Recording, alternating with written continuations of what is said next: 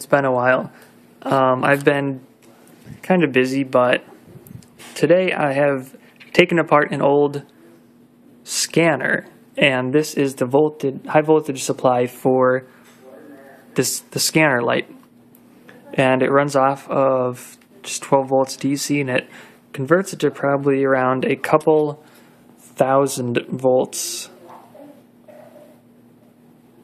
And I'm planning to use it in a Marks generator, but I need a rectifier to change it to DC voltage, and I don't have a decent one for that. So for now, I'm just messing around with it, and let me show you some cool things you can do. The main purpose was to light up this light bulb. It's about 1 foot long, and it's pretty interesting because I don't even need to have the other end of the light bulb in.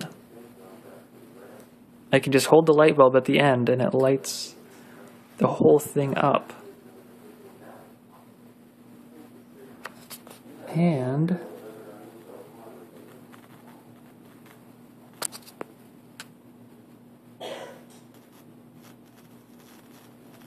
yes, so I don't know. For instance, if I hold it here, it only lights up that much of the light bulb. So that's pretty cool. It's a neat light bulb. I can always just use it for that. It lights up other things like this plasma globe.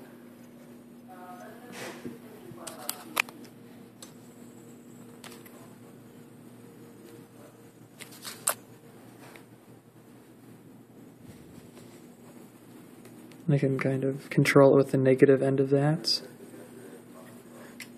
And let's see, oh yeah. Also, it lights up a black light fluorescent bulb. And I don't know why, it tingles my fingers. I think there might be a little bit of electricity coming out when I do this. Funny feeling. But besides that, there's some other cool things that I found inside of the scanner. The imaging chip that was inside the scanner. And I've never seen a camera that's long like that. But I also found a bunch of neat mirrors, high quality mirrors, and